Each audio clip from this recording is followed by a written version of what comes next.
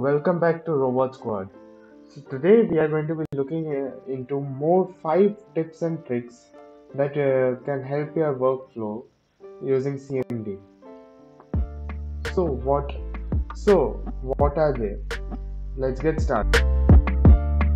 So the first trick that we are going to look into is how to encrypt files in a folder using CMD. Yes, you heard me right. You can encrypt files in a folder using CMD, and this is really easy to do. So we can first just type in cipher/e, and it can encrypt the files in a folder, but it will be visible only to your user. If any other user tries to read that file, it will be encrypted. So don't forget to keep a password on your user. Next feature that is really helpful in CMD is going to be listing the installed programs in Windows. To do that, we can just type WMIC product get name.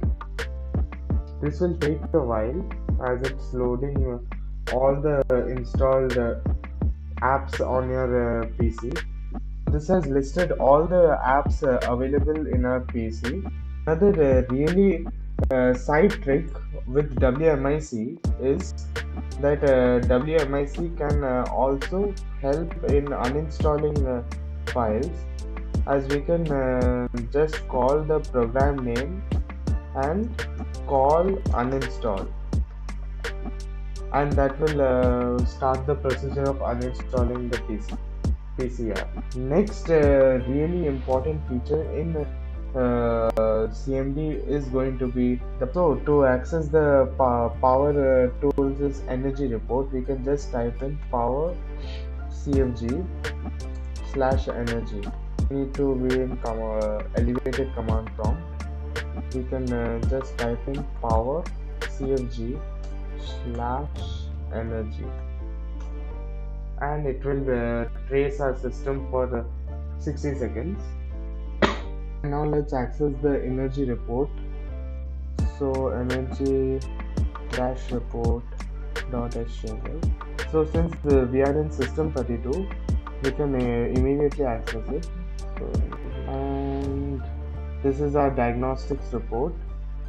We can read this, and this will highlight all the issues that we have with our power, and all the warnings that we have with our power. This if we are able to rectify all of this, then our power usage will massively drop. Now the final piece of feature that is really important, and also this feature can help you save thousands of your files from getting traced by a friend ever again.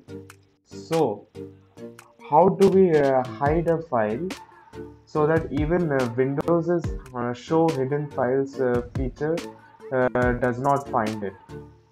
We can use the command prompts fuse files commands, so where we can hide the file in a file. Let me show this. We can see we have a zip file here and a JPG here.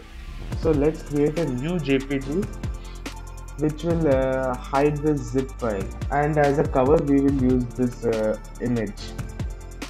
So let's see. So we can use copy/b.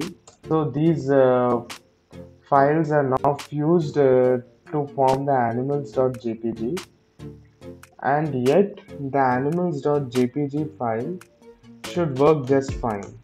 The animals.jpg file should be able to open normally, and also we can if we are able to use apps like WinRAR, then we can use the WinRAR app to extract back our zip file. So that's it for this video. Don't forget to like, share and subscribe. Thanks.